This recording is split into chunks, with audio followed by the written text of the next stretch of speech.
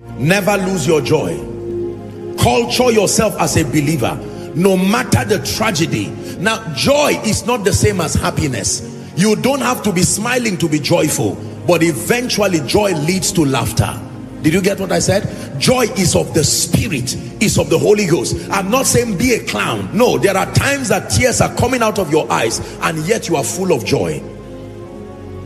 Joy is a shield against offense. When you have joy, it's impossible to be offended. When the devil wants to attack you, he will make sure he brings down the gate of joy. Then he can penetrate and deal with many other things in your life. Welcome to StartNOW Channel. We are glad you tuned in today to experience another life-changing encounter in God's presence. The Bible says in Psalm 119 verses 130, "The entrance of thy word giveth light." As you listen and watch, may you experience the transformative power of God's light. I've made up my mind that I will not lose my joy. When you lose your joy, you will lose sleep. When you lose your joy, you will lose many other things. Some of you are looking by far older than your age. You are say 30, 35, but you are being mistaken for 51, 55. Why? The absence of joy is telling on your physical health. When you tell people you are 30, they say you are joking. They think you are lying. They think you are reducing your age so that you will get something, maybe a job. But that is really your age. It's just that pain and lack of joy has added an age to your life that should not be. Are we together? Someone will see you, a young lady, good afternoon ma, and they think you're a mother of 4 or 5 children just because there's no joy. Rejoice in the Lord always, and again I say rejoice. Someone say I rejoice. Prophesy, say I rejoice. I'm not downplaying your pain. Ladies and gentlemen, this is how the economy of the kingdom works. When you want beauty for ashes, you must remain in joy. Joy is such a mysterious spiritual force. It is the atmosphere that allows for harvest. If you are not in joy, the possibility for harvest is not even there. The Bible says they that sow in tears will reap in joy. Like saying go and collect your food in the kitchen. You will have to enter the kitchen to pick up the food. If there is no kitchen, then the possibility for getting your meal is not there. Joy is beyond a feeling. It is a spiritual atmosphere. Like a cloud, you can step into a realm called joy and live there. Did you get what I said? That it is beyond a feeling. I feel happy, I feel joyful. You're not entirely wrong, but joy must move beyond being a feeling of glad tidings to an atmosphere. It shields you. Someone again say I rejoice. That you walk out of this place in spite of what is happening around our nation, in spite of what is happening around the globe. Find a reason to rejoice. You don't rejoice in the situation, you'll be lying. You rejoice in the God of your salvation who can change that situation. Again say I rejoice. So next time you go and write down the list of all the things challenging you, and while the devil wants to lie to you, you are maintaining the consciousness of your love for Jesus, maintaining hope, expecting the best of God in everything, and then holding on to that anchor of joy. Joy.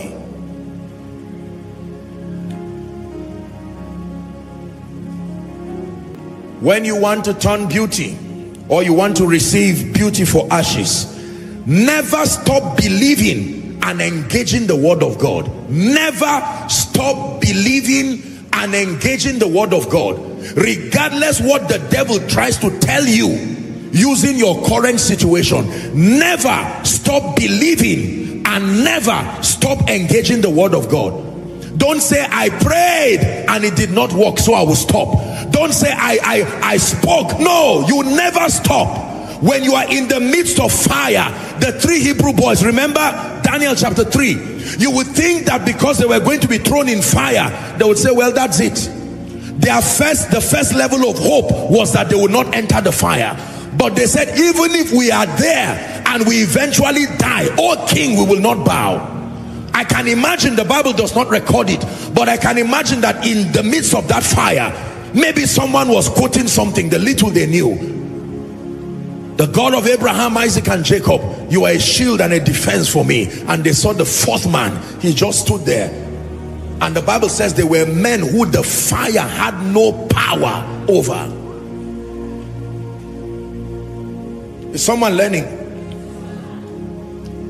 2 Peter chapter 3 and verse 9. Never stop believing and engaging the word of God. 2 Peter 3 and verse 9. Give it to us, media. The Bible says the Lord is not slack concerning his promises, as some men count slackness. There is a way men count slackness. After 2 years, 3 years, if God does not come, you say God is slack. But the Bible says the Lord is not slack concerning his promises. Therefore, never stop. It has not manifested, but never stop. Are we together? Hebrews chapter 6, 13 to 15. Never stop. For someone, this is a prophetic word. For when God made a promise to Abraham, it says, because he could not swear by no greater, he swore by himself, saying, surely blessing I will bless thee, and multiplying I will multiply thee. And so after he had patiently endured. Do you know what it means to wait for God for over 25 years? If you were Abraham's colleague, most likely is when your children will be getting married. That's when Sarah, a woman who should be preparing to be a grandmother, that's when she was receiving her child. And yet the Bible says God is not slack, because the one child that came was equal to a nation. Is someone hearing now? You've trusted God for 2 years and you're about to write the word off. No, don't talk to me about that word again. I'm tired. I've prayed. Don't talk to me about giving again. I don't believe it. No, God is not slack. The Bible says so. After he had patiently endured. Who spoke to Abraham? But the Bible says the word of God is quick and powerful. So why did Abraham wait 25 years? There are things we may not understand on this side of God's kingdom. Like why God had to wait 30 years, why he had to die for 3 days. Couldn't he go to hell and finish everything in 5 minutes? Was hell so difficult that he spent 3 days there?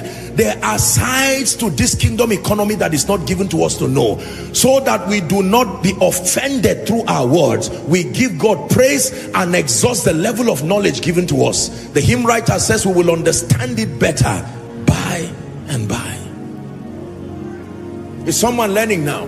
Because sometimes bringing foolish explanation to scripture can cause us to err in words and sin against God.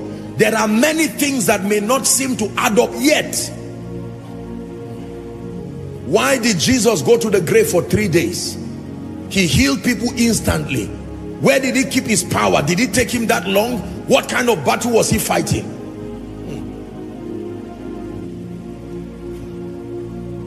Is someone learning? Listen to me. Never stop believing and engaging the word of God. And I've taught you that there are 3 ways to engage the word of God. Number 1, you study the word of God. Number 2, you listen to the word of God. Number 3, you declare or confess the word of God. These are the 3 levels of engaging the word as revealed in scripture. Let me repeat it again. That to engage the word profitably, number 1, you study the word of God to show yourself approved unto God. Number 2, you listen to the word of God, because faith cometh by hearing, and hearing by the word of God. Number 3, you confess the word of God, because you declare thou that ye might test be justified. If you are not studying the word of God, you will lack spiritual intelligence. If you are not listening to the word of God, faith will not be built. And if you are not confessing the word of God, you cannot partner with the Spirit to create and manifest realities and possibilities in your life. You understand me so far? Shout amen. Amen. Never stop believing and engaging the word of God. Never stop believing and engaging the word of God. Never stop believing and engaging the word of God. No matter what happens, I believe God's word. Many years ago, I used to say this, that God forbid, but even if I die of sickness, the last word that will come out of my mouth is by his stripes I am healed. And I really meant what I was saying. You see, most believers really do not believe the word. Most believers are scientific Christians. I say that to mean we are Christians whose faith surrounds logic and stops there. It shows, because every time it looks like there is a bit of delayed manifestation, we fall like a pack of cards. No. Something happens to you when you are fully persuaded that God is faithful, fully persuaded that God is able, fully persuaded that God is loving. Hallelujah. Never stop believing and engaging the word of God. You get up in the morning, in the name of Jesus, I decree and declare, this growth is leaving my body. I confess by the power of the Holy Spirit that by his stripes I am healed. I place a demand upon the finished work of Christ in Calvary over this situation. I release my faith. In spite of this report, I decree and declare that I believe the report of the Lord. A time will come you will feel like a fool confessing, because you've been confessing for 6 months and your finance seems to go down, your health seems to go down, your children, you are laying hands on your child and you are saying, in the name of Jesus, this prodigal son will get born again. By afternoon they call you that you should come and pick your child from a prison cell, and once you hear that kind of thing, the devil will say, keep wasting your time. I have taught you koinonia. Let the redeemed of the Lord say so. Let the healed of the Lord say so. Let the blessed of the Lord say so. Do not let anyone make you believe that confessions of faith is gibberish. Now, the value to confession is that it is first deposited in your heart as a revelation. So for many people, they just confess blindly. The journey to confession starts with conviction that is within your heart. Are we together? For with the heart man believeth unto righteousness, then with the mouth confession is made unto soteria, salvation. If you do not believe with your heart, you will just be speaking an unbeliever's gibberish. So you take out time to meditate on scripture until it becomes spirit and life. But when that deposit is made within your spirit, you speak. The righteousness of faith speaks. The righteousness of faith speaks. It is not silent. It speaks that which God has done.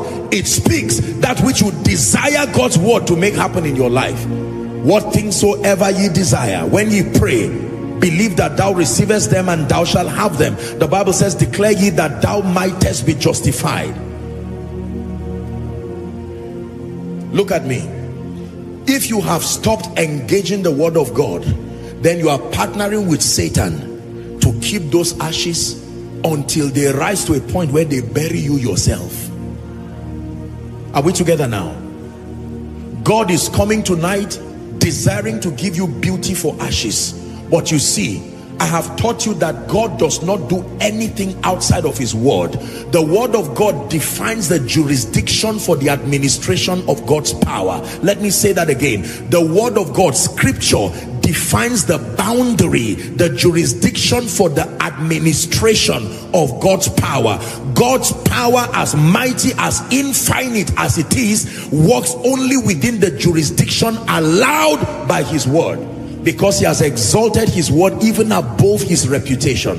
Is someone learning now? So if you expect God to move superstitiously over your life, I hate to disappoint you, but you might be very disappointed. There has to be a scriptural basis for the power of God arriving in your life. Here's what Mary said: be it unto me, not according to your power.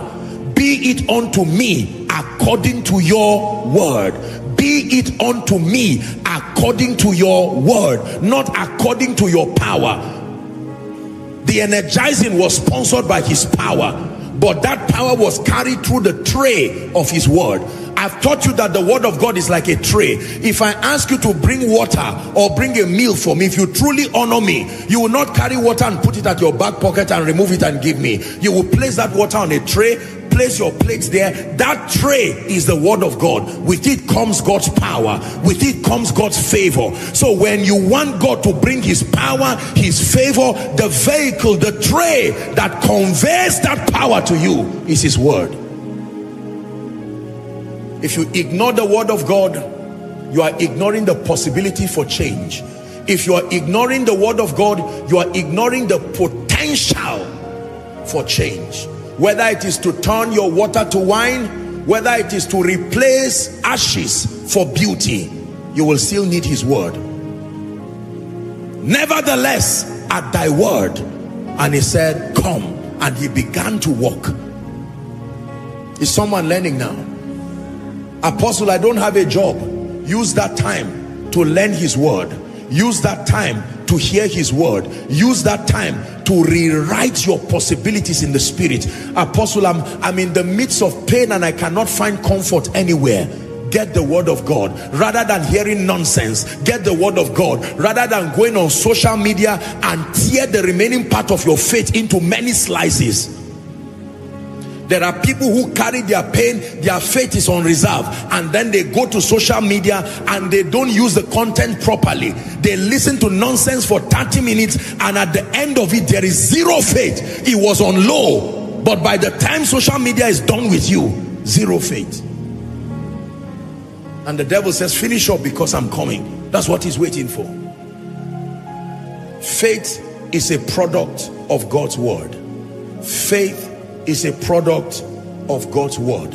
You ignore the word of God, you have ignored the potential for change. When we talk about beauty for ashes, we say that with respect to the word of God. John chapter 1 verse 1, in the beginning was the word, and the word was with God. Are you learning? And the word was God. The Bible says the same was with God in the beginning. I like verse 3. The Bible says through him all things were made, by him, and without him, outside of him, ignoring him, was not anything made. Ignoring the word, nothing can be made. Hallelujah. I speak over someone tonight. Whatever has drained your passion for the word of God, maybe anger, maybe offense, maybe pain, maybe tragedy, maybe prolonged situations. You carry your Bible in the morning and you just throw it back because quite honestly you are not interested in this church thing again. You carry a message to listen to and you just delete it and you're not ready. You throw away your phone. In the name of Jesus, let passion for the word be reignited in your spirit, man. Let passion for the word be reignited in the name of Jesus.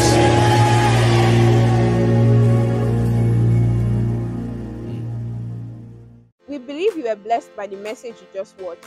Let us know what stood out to you in the comment section. You can also support our channel by liking and sharing our videos, so more people like you will be able to watch these powerful messages. We celebrate you and see you in our next video. Thank you.